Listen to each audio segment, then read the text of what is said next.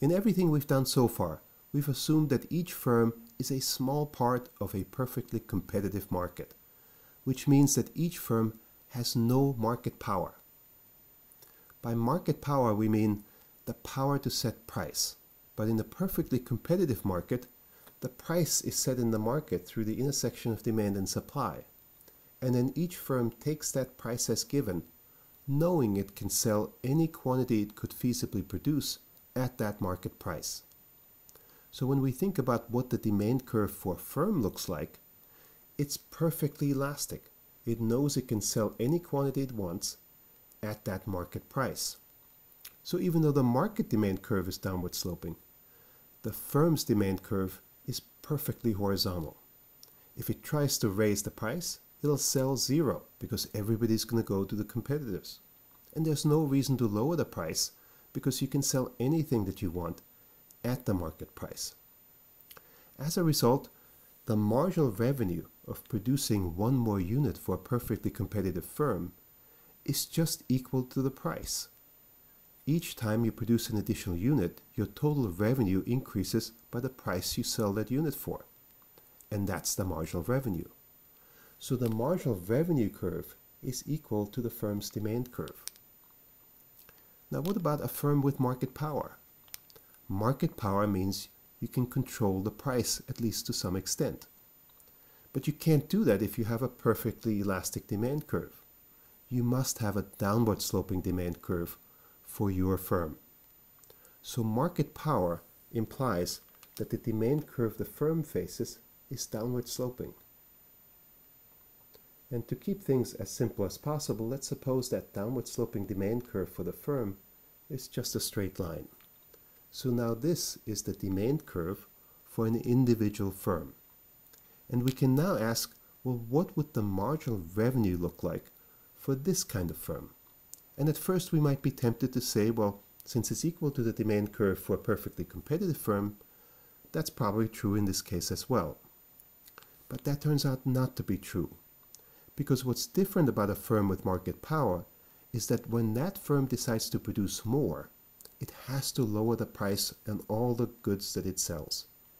So its marginal revenue is not the price it collects on the next good, because we have to subtract from that the revenue it loses on the previous goods when it has to lower its price.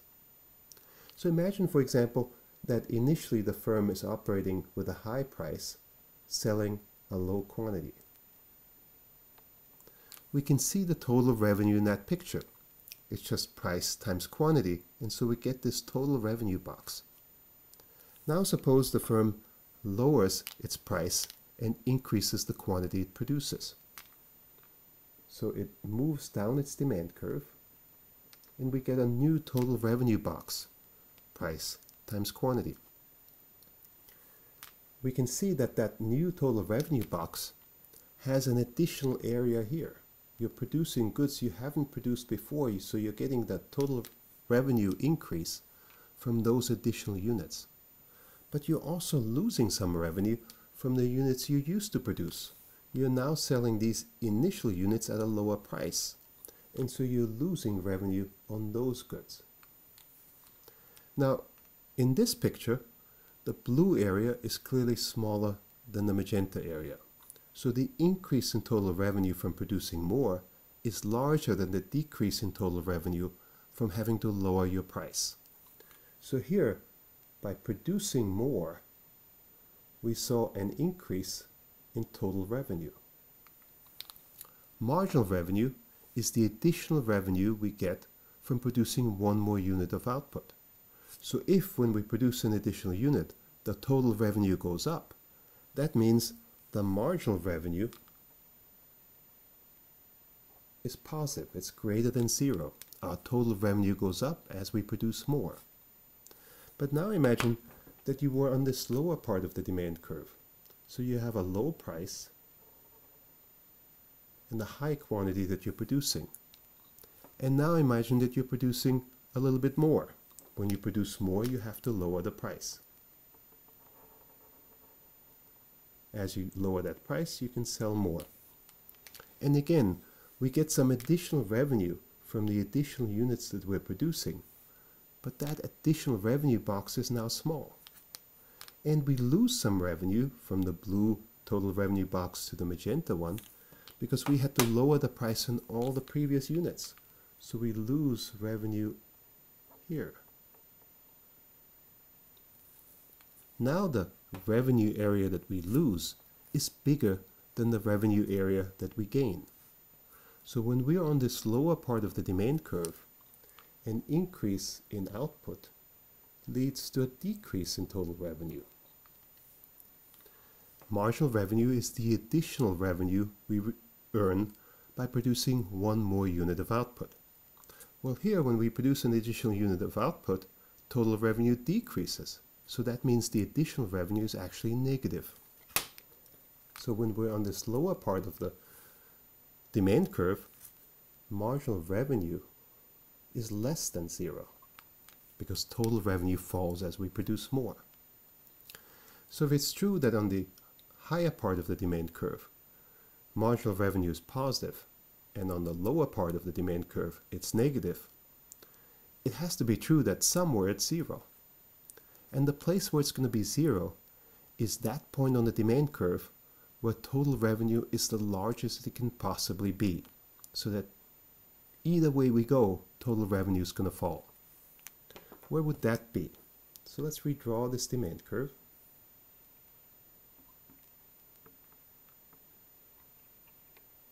And it turns out, as a pure matter of geometry, that total revenue box is going to be biggest at the midpoint of the demand curve.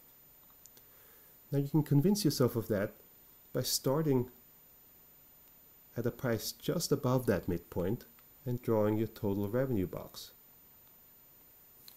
Price times quantity. And then imagine we lower the price to just below the midpoint.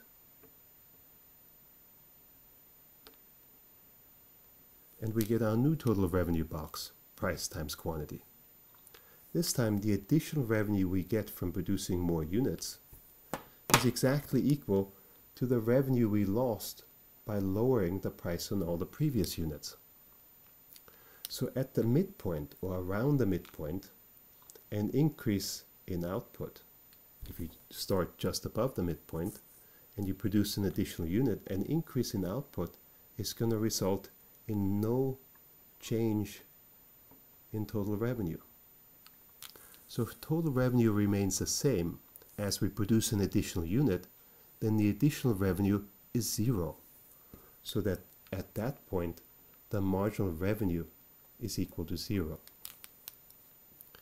So now we can put together what we've seen in these graphs to try and figure out what the marginal revenue curve looks like for a firm with market power that has a downward sloping demand curve. So let's redraw that downward sloping demand curve again.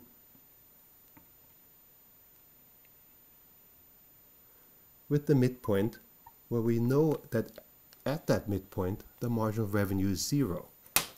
So if we put the marginal revenue in for that midpoint of the demand curve, marginal revenue is zero.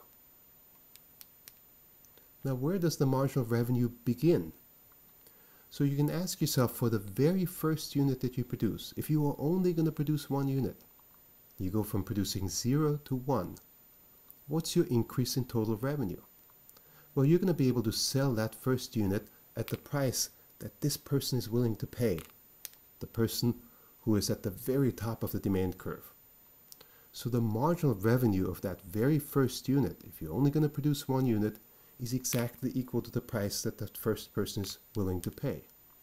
So that's the marginal revenue for the first unit. If you produce a second unit, you have to lower the price in order to sell that second unit. So you're going to gain additional revenue from producing 2 rather than 1 units, but you're going to lose some revenue because you had to lower the price for that very first person. Now it turns out that the marginal revenue curve is in fact a straight line. So now that we have 2 points on the marginal revenue curve, we can connect those points, and that's going to be the marginal revenue curve. The marginal revenue curve has the same intercept as the demand curve, but twice the slope, so it intersects at half the distance of where the demand curve intersects. We can see that when we're above the midpoint, the marginal revenue lies above the horizontal axis. In other words, up here, the marginal revenue is greater than 0. That's because when you're up here, you can produce an additional unit that's going to increase total revenue, which means your marginal revenue is greater than 0. But once we're below the midpoint, we saw that an increase in output will lead to a decrease in total revenue, which means marginal revenue is less than 0. So here marginal revenue is less than 0, which we can see because we're below the horizontal axis. Marginal revenue is actually negative. Now it turns out that this is one case where calculus is really helpful. And so if you're even slightly familiar with single variable calculus, we can very quickly prove that that in fact has to be the shape of the marginal revenue curve if we have a linear downward sloping demand curve. So the demand curve in this case is linear. And you remember the equation of a line. Y is equal to b plus mx, where b is the intercept and m is the slope. Well, in this case, our y variable is p, the price. So to have a linear downward sloping demand curve, we can write it as p is equal to some intercept, b, minus, because we have a downward slope, the slope term times x. So that's just the equation of a line, the equation of this demand curve for the firm. We can also find the equation for total revenue. Total revenue is just price times quantity. That's how we get these total revenue boxes. But now we have an equation for price. We know for any output level what price you can actually charge given the demand curve for your firm. So we can replace that price term with this equation to get b minus mx times x. And we can multiply that through and get bx minus mx squared. The marginal revenue is how much total revenue changes as you produce additional output. And that's the derivative of total revenue with respect to output. So we can take a simple derivative of this equation. If you remember how to take derivatives, what we're going to get is b, because when we take the derivative of that first term, we take the exponent out front. The exponent is just 1. And then we subtract that exponent from what it was before. So 1 minus 1 is 0, which makes the x go away. Then we take the derivative of the second term, and we get minus 2, move the exponents up front, times mx, subtract 1 from the exponent, so we're just left with a 1. Now notice what we see. We see an equation for the marginal revenue curve that has the same intercept as the demand curve. So here we have the same intercept, which is exactly what our intuition told us. But we have twice the slope. So we have a marginal revenue curve that's twice as steep, which therefore intersects at half the distance just below the midpoint, where we've concluded that there the marginal revenue is equal to 0. So now we have an idea of what marginal revenue looks like for a firm with market power. It's not equal to the demand curve, as it was for a perfectly competitive firm. Rather, it starts at the same intercept and has twice the slope when the demand curve is linear and downward sloping.